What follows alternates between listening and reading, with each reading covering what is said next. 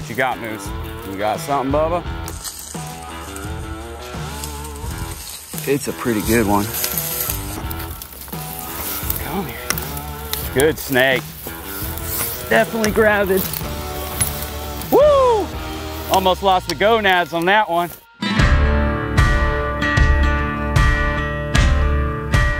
Today we're heading out in the Everglades, out on the boat. I got Moose, my python tracking dog, with me, and we're gonna get up on the islands and see what we can find.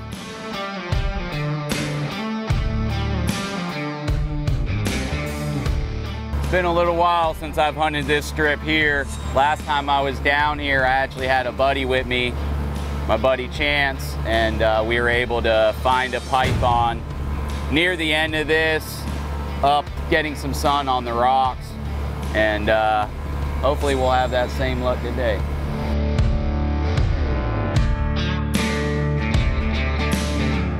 We're coming up on our first island of the day. I marked this spot earlier in the year as a good location for breeding and nesting pythons.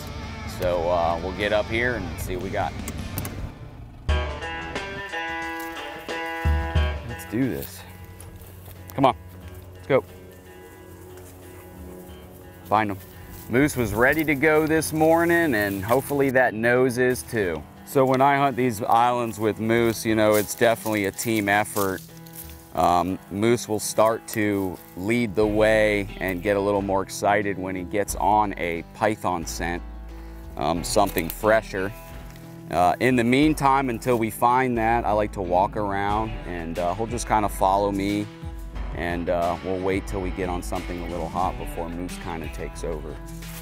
Looks like we have a turtle nest that was dug up and eaten by something. These were not hatched. These were definitely dug up. I would say this could be a raccoon or an otter more likely than anything else, which for me, that's great to see. That shows the work we're doing out here is working. Our native wildlife is still out here, still doing their thing, and hopefully increasing and bouncing back. What you got, Moose? You got something, Bubba?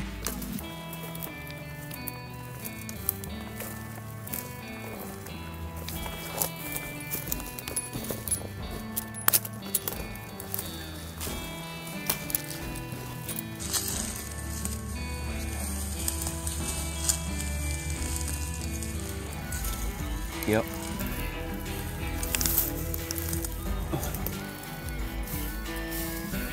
Good dog. Good dog. Come here. Come here. Come here, Moose. Sit. Sit. Stay. So we got a python in here. It's a pretty good one.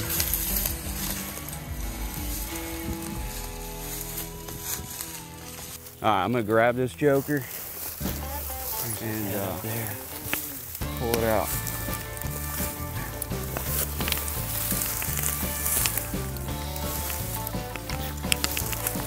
I'm just gonna have to go for its head.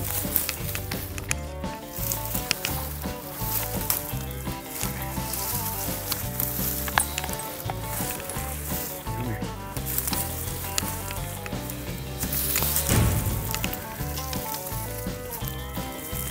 All right.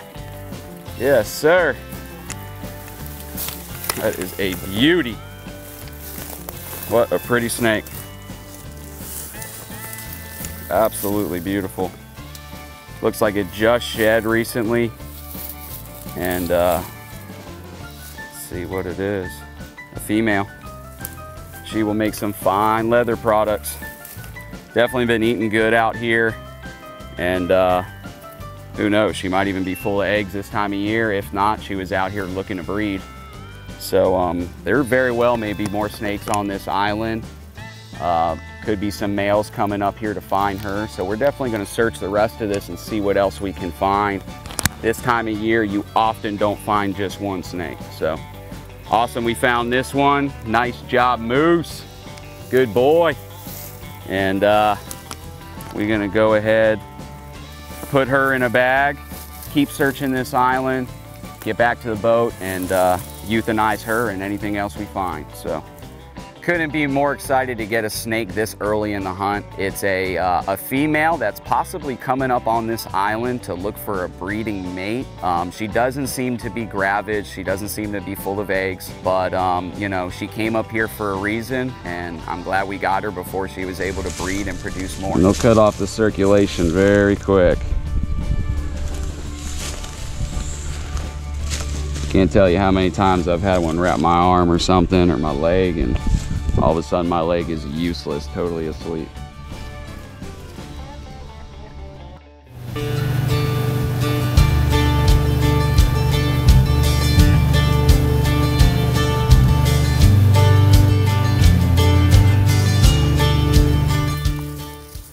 Find them. I tell you what, coming up here on these islands, it ain't for everybody. It's a tough hunt, and you definitely gotta want it. You know, there's sticks grabbing you, poking you, scratching your eyeballs out, and it is hot. So these pythons are highly aquatic, and a lot of people don't know that. They actually spend 80% of their life in water, and we have just recently found that out thanks to GPS tracking. And these snakes being so aquatic, only time we're catching them is when they're coming up on land, either these islands or the levees and roadways. And that shows that, you know, we're only hunting 20% of these snakes maybe. So out there in the water, further out in the Everglades, is where they spend most of their time. So that's where we need to spend most of our time. We need to get out here, get out in the water, airboats, swamp buggies, and go where the roads aren't so we can find these snakes in their natural habitat. And that's why it's so frustrating for me to see federal government, state government restrict us stewards of the land, gladesmen, from being able to bring our vehicles and get out here and hunt these snakes. You know, airboat access, swamp buggy access is very limited, and it really ties our hands in the removal of this very destructive invasive species. It's getting hot, which is not really great for the work we're trying to do. Moose gets real hot like that, he's panting, and when dogs are panting, they're not smelling like they should be. And this heat will bake off any scent that's on the ground, so. Getting late in the day, getting hot. We're coming up on one of my last GPS spots, and as soon as we land up on this island, maybe 30 foot in, Moose starts acting like he's on a snake. Big gravid female. Definitely up here to lay a nest. Ooh, son. Good dog. Look at this freaking thing. Good boy, Moose.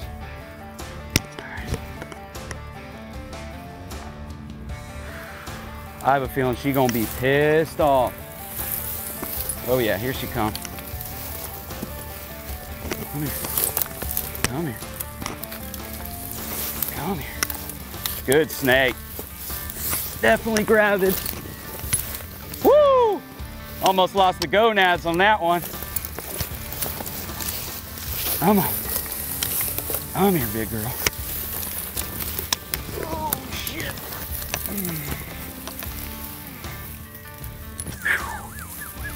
That's a good one. Yes, sir. Yes, sir.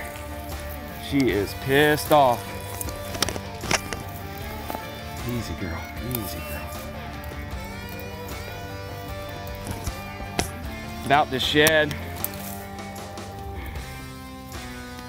Whew. Look at her.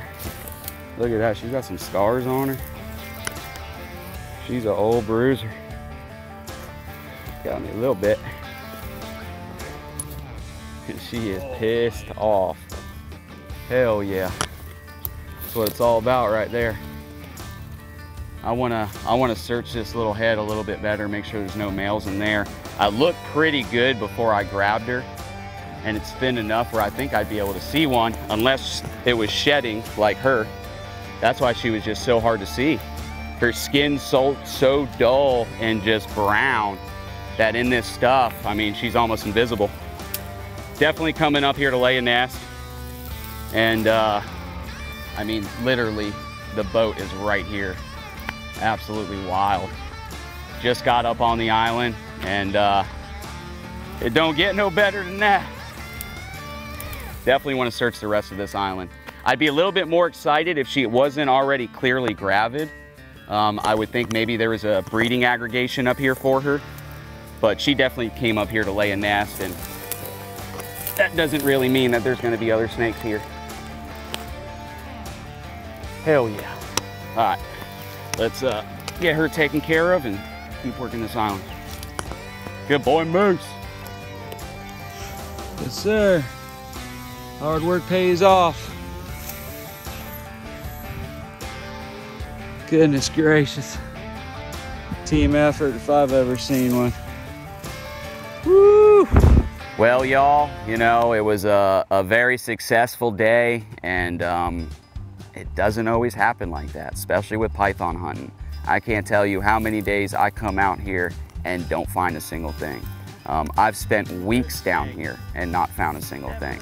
But then you have a day like this where you find two, one of them's full of eggs, and it makes it all worth it. So don't get discouraged out there, you know. Spread your efforts out. Don't hunt in the areas that you think's gonna be easy. Put your time in, and I promise it'll pay off. And you know, hope you guys enjoyed the video. Really appreciate you guys watching, and we'll see you at the next one. So this is where she was in here, and you can actually see an old snake tunnel from where she's been balled up in here before. And she's definitely came up here on this island looking to lay those eggs that are inside of her. I can just tell by how thick she is, especially at the base of her tail, that she's gravid full of eggs. So that's an extra win, us getting her out of this Everglades, and where she and her babies won't be eating our native wildlife. Once I get her back home, I'll kind of get her open, see how many eggs are inside of her, and you know, we may have just removed up to 50, 60 pythons with just that one snake. So I'll actually have leather products made from these snakes I caught today, and you guys can buy them and be a part of Florida conservation no matter how far you are. Every wallet, bracelet, gunsling, belt, anything I sell, all of it gets pumped right back into my operation, and it goes right back into me funding myself to come out here and remove these snakes, funding myself to operate my 5-acre wildlife rescue and rescue animals, and you know, you guys all make that possible. You can purchase these items by emailing pythoncowboyhunts@gmail.com, and we have some beautiful products, custom products, whatever y'all want, we'll make it happen. So really appreciate you guys, and thanks a lot.